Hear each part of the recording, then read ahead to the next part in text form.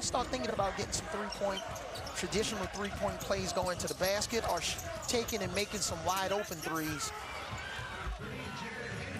So this is a play that teams call the blind pig, where you're trying to get. David Collins for three. Well short. That was a well-designed play. He was wide open.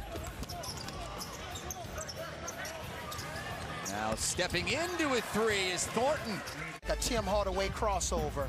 And now Mitchell. Excellent defense, being efficient on offense. And the efficiency on offense just hadn't been there.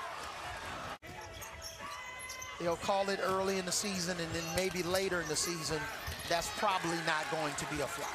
Mitchell, the putback. The overplay. They're not making any elbow catches easy.